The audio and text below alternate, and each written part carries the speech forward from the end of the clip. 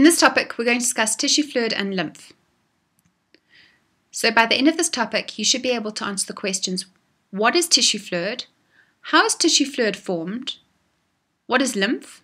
What are lymph nodes? And how is lymph moved along? So what is tissue fluid? Well, the blood supplies nutrients to the tissues of the body via tiny vessels called capillaries. Now, they cannot serve every single cell. So the nutrients need to get to these cells in a liquid that bathes the tissues, and this is called tissue fluid. So here you can see a capillary running between the different cells. Tissue fluid is formed from the plasma of the blood. It's a very watery liquid which contains glucose, amino acids, fatty acids, salts, and oxygen, all of which it supplies to the tissues. In return, it receives carbon dioxide and other waste materials from the tissues. So tissue fluid is blood plasma without plasma proteins.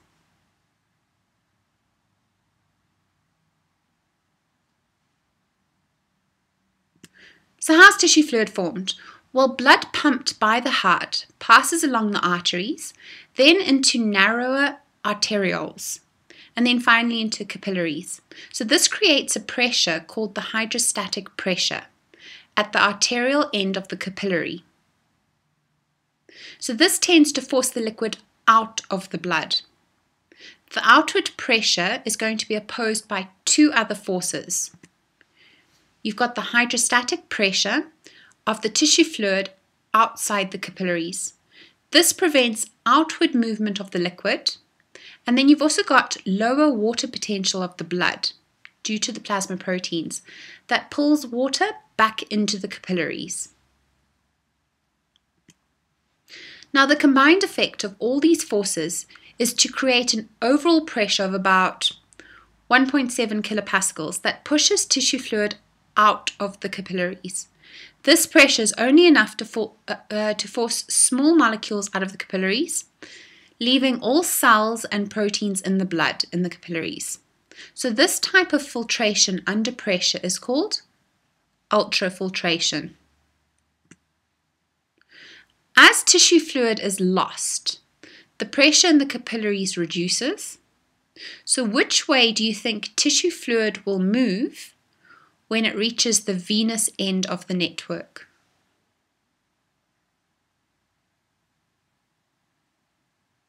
Well, it's going to move back into the blood.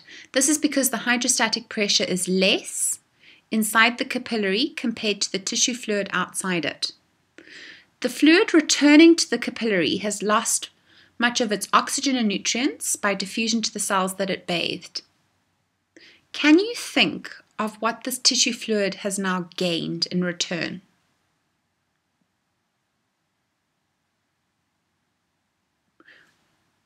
Well, it will be carrying carbon dioxide and excretory products.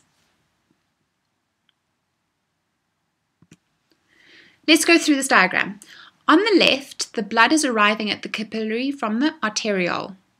So it's under a higher hydrostatic pressure compared to the small osmotic pressure outside. This means at the arterial end of the capillary, the tissue fluid flows out of the capillary. Can you calculate the difference in pressure? Well, it's about 10 millimeters Hg. Then as the blood flows towards the venial end of the capillary, the hydrostatic pressure is reducing. So the osmotic pressure outside the capillary is going to be higher. The tissue fluid is thus going to flow into the capillary.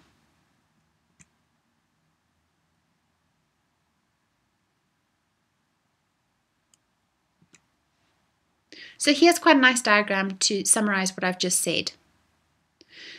Now, tissue fluid forms the environment around each cell.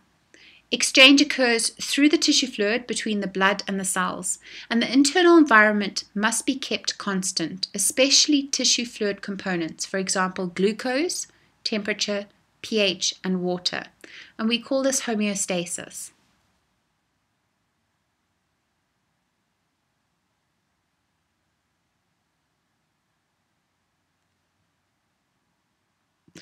Right, let's move on to lymph. What is lymph? Lymph is a milky liquid made up of material from three sources. You've got tissue fluid that has not been reabsorbed at the venous end of the capillary network, fatty substances which have been absorbed in the ileum, and lymphocytes which are stored in lymph nodes. Lymph is carried in the lymphatic system, which is made up of capillaries, which kind of resemble blood capillaries. These merge into larger vessels that form a network around the body.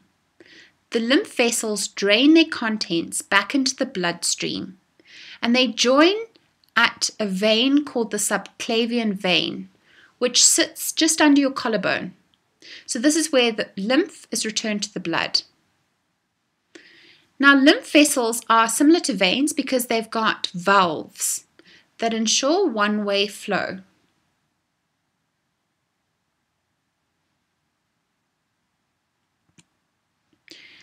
At points along the lymph, vessels form lymph nodes.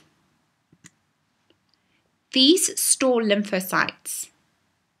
So as lymph passes through these nodes, lymphocytes and proteins are added to it, and lymph nodes filter the blood, so they filter out any bacteria or foreign material, and these are then engulfed by phagocytes. So the lymphocytes inside them help protect the body against disease. So have you ever felt your lymph nodes when you've been sick? They feel a bit swollen.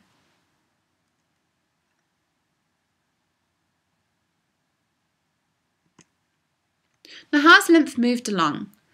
Well, it can be moved along in the vessels in three ways. The first is hydrostatic pressure of the tissue fluid leaving the capillaries. The second is the contraction of body muscles. These squeeze the lymph vessels, and the valves inside the vessels ensure that the fluid inside them moves in one direction towards the heart. Enlargement of the thorax during breathing in. If you take a deep breath in, can you feel your chest expanding? So this reduces the pressure in the thorax and it draws the lymph into that region towards the heart.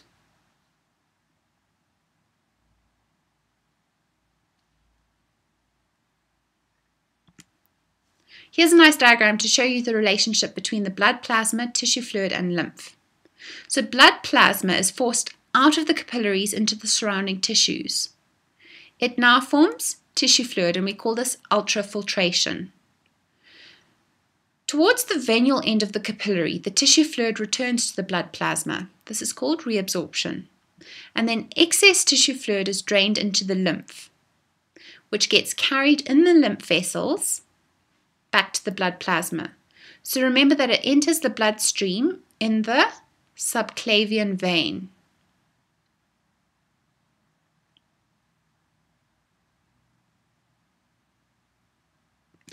Right, in summary, what have we looked at in this topic? Well, we discussed tissue fluid. Can you remember what tissue fluid is?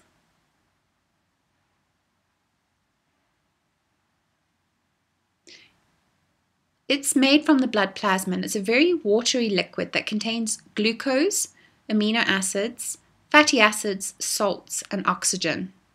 So it's how materials are exchanged between the tissues and blood in the capillaries. How is tissue fluid formed? Remember that there are different pressures involved in forming tissue fluid. So at the arterial end of the capillary, the hydrostatic pressure is higher, so the plasma is forced out of the cells.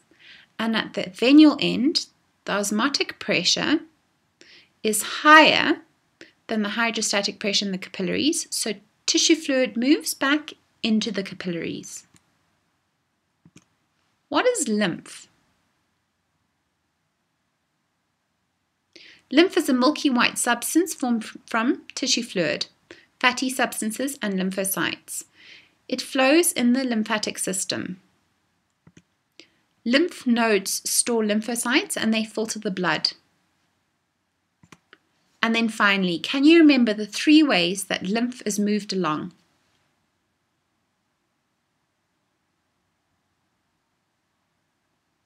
Well, the hydrostatic pressure contraction of the body muscles, and enlargement of the thorax during breathing in.